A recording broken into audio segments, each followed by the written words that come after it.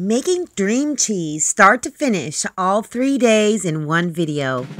Making dream cheese is easy. It only has 3 ingredients. 2 are shown here: salt and plain whole milk, yogurt, no flavorings, no additives. Make sure it has active cultures in it because that's super important, and some cheesecloth, or you could use a plain white, very clean t-shirt. This is organic cheesecloth, unbleached. It has, I think it's been pre-washed, and it's really good. The pores are very fine, so nothing will get through except for the whey. So I'm using 2 quarts, and there's the second quart.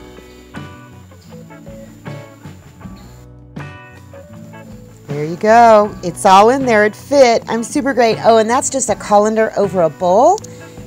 So now all you got to do is bring it together and, well, just secure it, make a little sack out of it.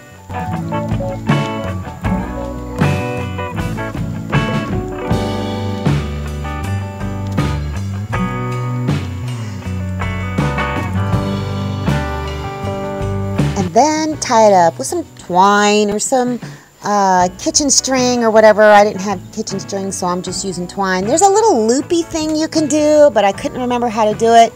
I'll research that and do it on the next one, so you don't have to keep tying it. And it's kind of like a slip knot sort of a thing, but I forgot how to do it, so I'm just tying it up just like this. And this little rack is the perfect solution. I just hang it from up there with a keychain ring over a bowl, and the whey is going to drip down in there.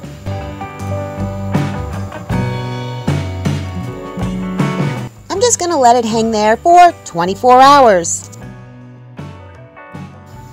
Time to do the next step. So I'm just going to cut it down from there and pour off the whey. I've already poured off a lot of it, and I've got quite a bit of whey in there. Doesn't it look like lemonade?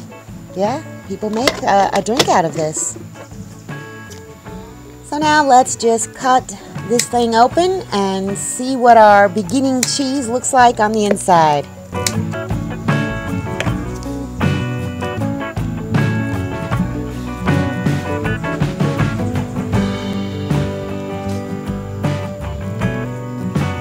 Oh my goodness, doesn't that look delicious?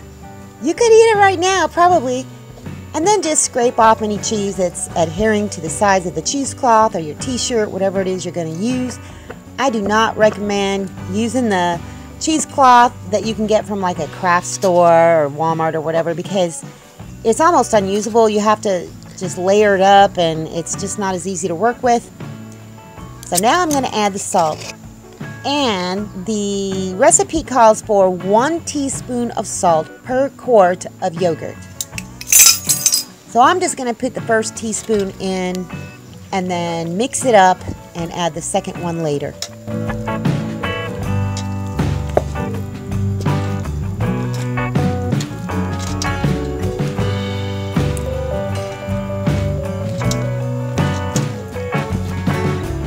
And now for the second teaspoon. Just going to sprinkle it all over and then mix it in real good.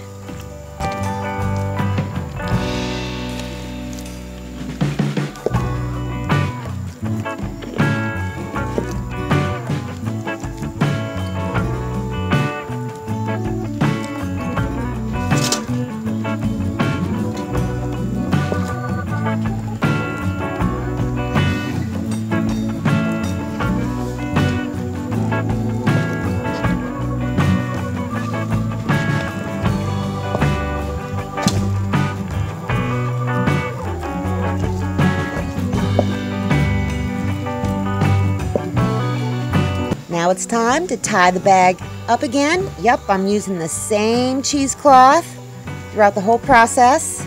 Just get your twine or kitchen yarn or kitchen string or whatever it is and tie it back up and let it drain more.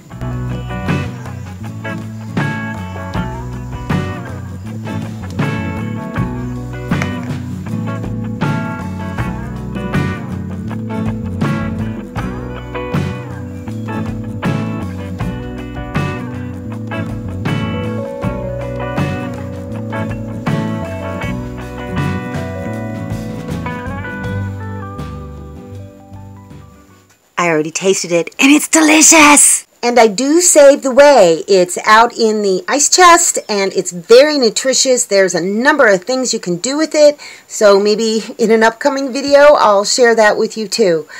Anyhow, I'm going to let it hang for another 24 hours. Tomorrow. It is time to take this thing down. There's a little bit more whey in there. It's not draining anything anymore. So it is time to do the next steps. I've washed my hands. Let's just kind of open this up. Looks pretty gosh darn good, doesn't it? So this next part, all I'm going to do is, well, roll it in little balls and then roll it in. This is just Italian seasoning. You can use any kind of seasoning you want. I've made them spicy by rolling them in hot peppers and stuff like that. But today we're just going to do it in Italian seasoning. I'm going to try and fill this jar up right here, and if I can fill that up, then that's great. Basically, I should have put some oil on my hands. That's okay. I'm not going to make them real big. Just kind of like this. Yeah. Just kind of like that. Beautiful. And then you just roll it. Roll it, roll it, roll it. Get it nice and coated.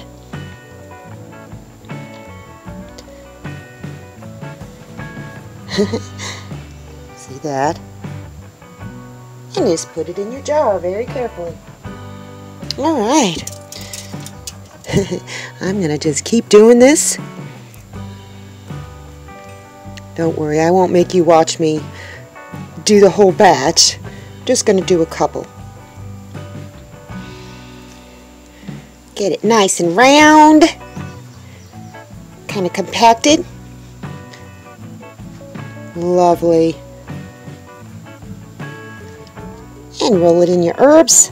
And you can also save them plain. I have saved dream cheese plain, and then I have used it in sweet dishes. I've made cheesecake with it. It's great for cheesecake because basically it's very similar to cream cheese, just tastier.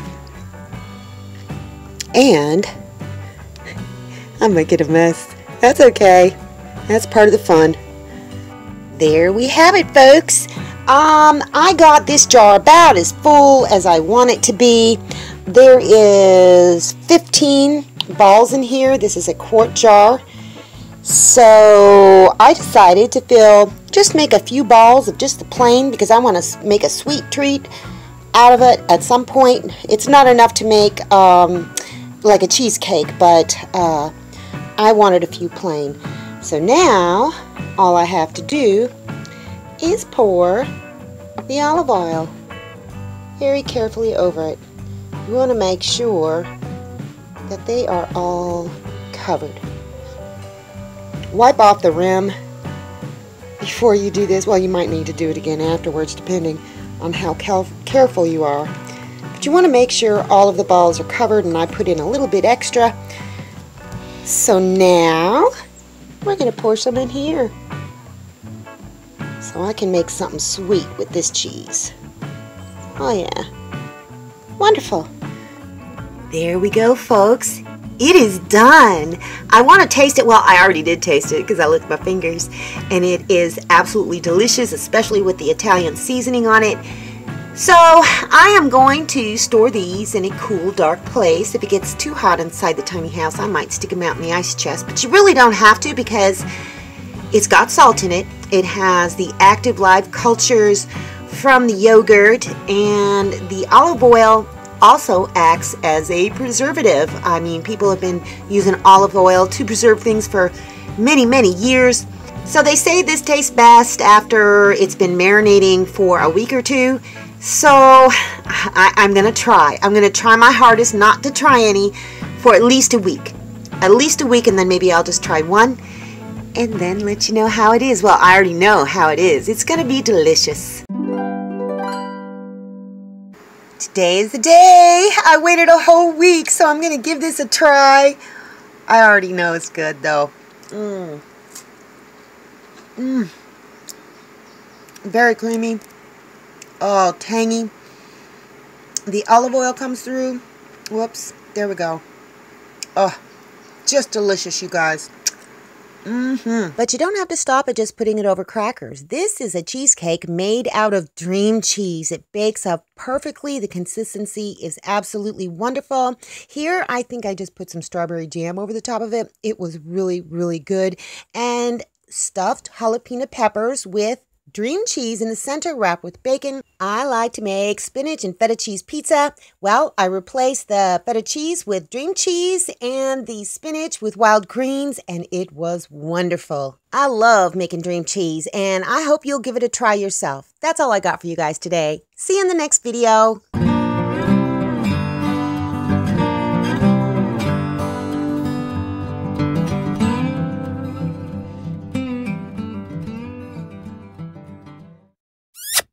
Thanks for watching, everybody. I hope you enjoyed the video. Make sure you like, subscribe, hit the bell, and y'all have a good one.